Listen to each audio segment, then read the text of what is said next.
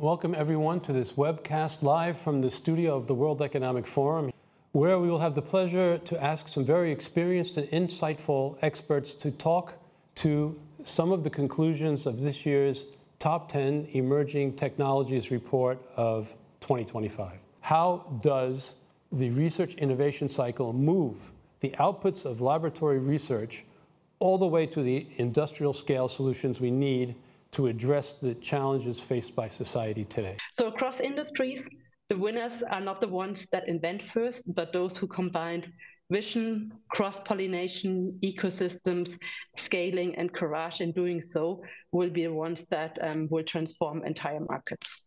In the last 3 years, fusion has clearly moved from science fiction to science fact. The green chemistry has been an engine for innovation.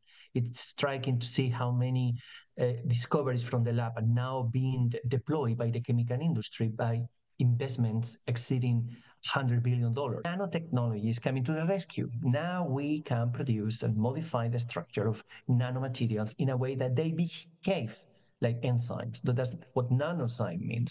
But yes, indeed, the ammonia market is changing. Why is it changing?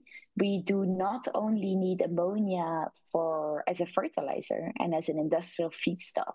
We now also need ammonia for the energy world. Especially in some of the bold innovations that have been talked about in this meeting, courage is is absolutely essential. Whether it's from the courage of the funding agency, courage of the first entrepreneur, and the persistence that comes along with the courage. I think one of the interesting opportunity is that with AI we can really accelerate the deep science to deep tech journey much faster.